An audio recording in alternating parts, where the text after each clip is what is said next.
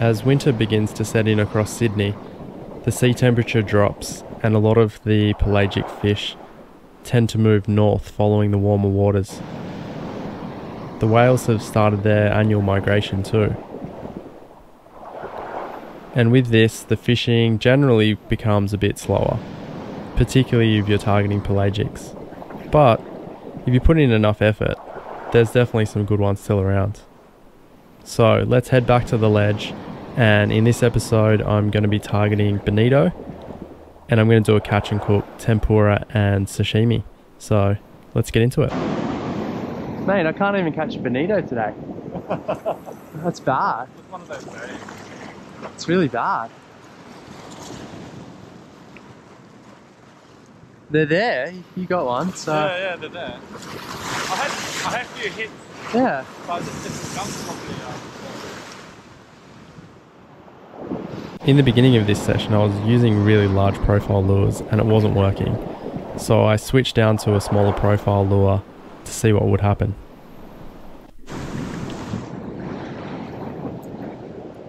Oh, I've got a hit then, I think.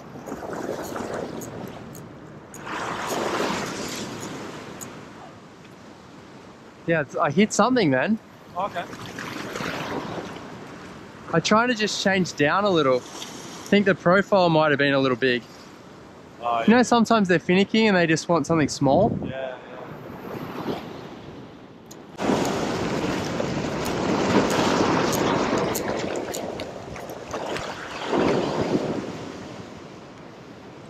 Yep, there we go. That actually worked.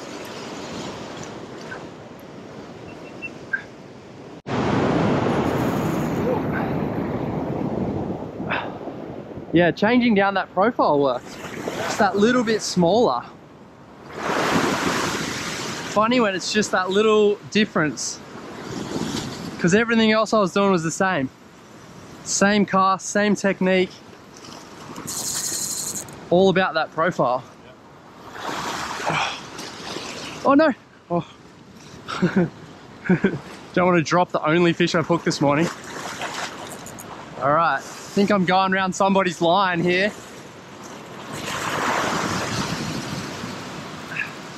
Come on. Come on. Oh mate, come on. What's going on here? Come on.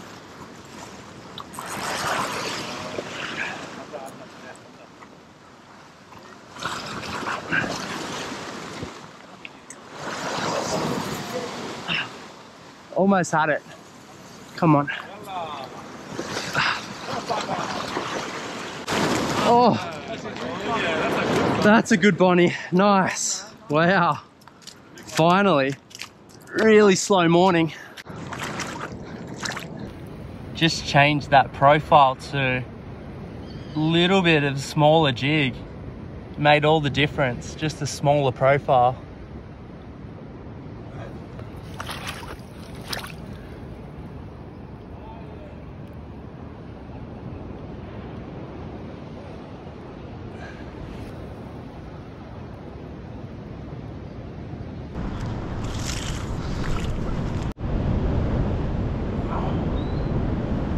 Alright, it's about 50, just over 55 centimeters, might be 56, 57. Good sized Bonnie. Alright, let's dispatch that one and keep it for sashimi. Awesome.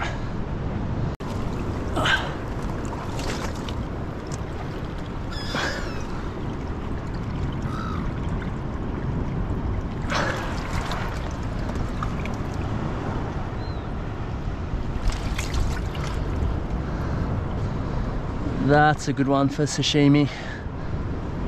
Stoked with that. Alright, pretty slow session overall. I'm glad that I switched it up and changed down to that smaller profile. That really made all the difference because I was casting all morning with larger profiles and nothing was sticking. Alright, let's start cooking. The tempura batter I use just comes in a box, so it makes it pretty easy. Really just read the instructions and mix it together. First we get 3/4 of a cup of water. Put that into a mixing bowl and pour the tempura batter mix on top of it. Then you mix it up, and you don't have to worry if it's chunky, because that's totally fine. Once you cook it, that's going to make a really crackly and crispy outer coating. I actually realized that there wasn't enough water in here, so decided to just ad-lib a little bit and make it to the consistency. Tempura batter really just needs to be quite a watery texture so that it can make a really light coating on there. So if you need to add some extra, what I did was just mixed in some plain flour and some corn flour together. I think that's generally what tempura batter mix is. Next step is to get the bonito. Such a good looking fish. I really like these late season bonito. They're generally really fat, very tasty, lots of good fats in there. We quickly fillet the fish. The main thing is to make sure you don't have any cross-contamination, so I always wash the chopping board in between.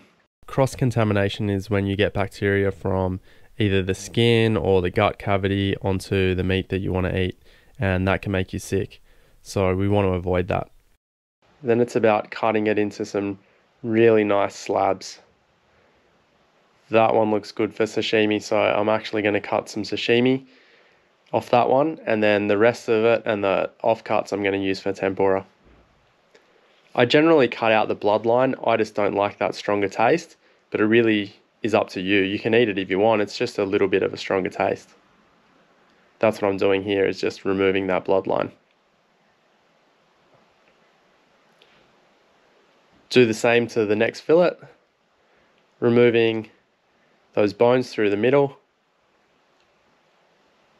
and then removing the bloodline, cleaning it all up.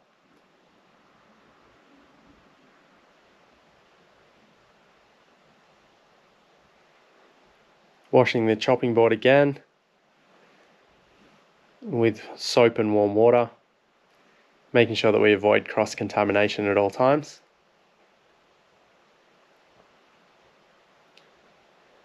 What I like to do here is just where that skin came off, there's that little bit of leftover on the top, so I spend a bit of time just cleaning it up.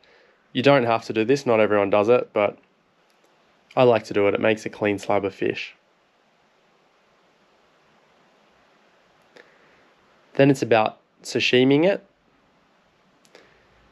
Really just one even slice, pulling in one direction. That's going to make it taste as best as possible.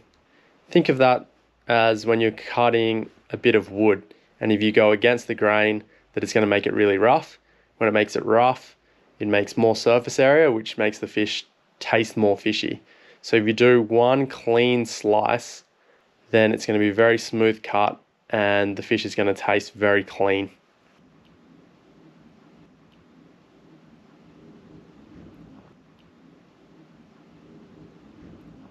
There we go. Nice little platter. Put that in the fridge and start to cut up some of the fish for tempura.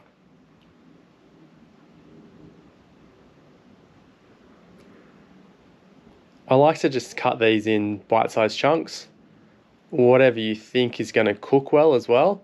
So they're fairly even all the way around, which means that they're going to cook pretty evenly. If you have really thick pieces, it's going to take a lot longer to cook, so then the outside is going to be cooked more than the inside. So I like to just cut them that size, and it seems to work. Also cut up some vegetables and tempura those as well. You can really throw whichever vegetables you like. These are some ones that I chose.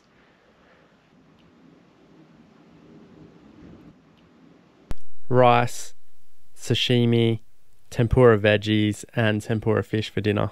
It's going to be good.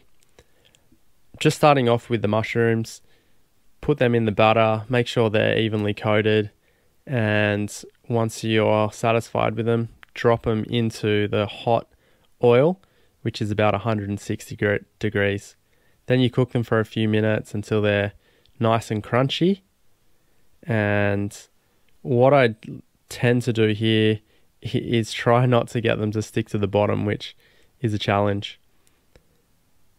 To get the oil off them, I put a couple of pieces of paper towel down, and that helps when you're getting them out of the fryer and putting them onto the paper towel to get rid of that oil.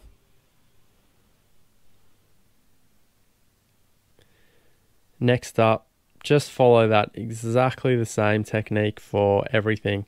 All of the veggies and then the fish. I usually finish with the fish because fish is best when it's really, really hot and fresh. Next step is to make the tempura dipping sauce. This is 3/4 cup of water, a teaspoon of dashi powder, and what you do with this is stir it and simmer that over a medium heat.